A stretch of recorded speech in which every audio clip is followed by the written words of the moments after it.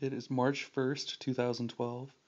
I just went out and checked the mail, and this was in there. I'm kind of confused on where it came from. This is the only sign of it actually going through a post office.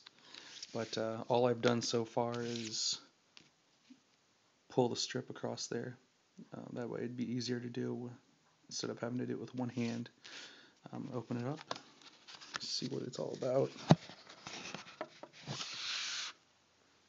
Ooh, it's Arnold Palmer. It's a picture I found on Google Images, I believe. I think it's from 1953. Um, I don't know.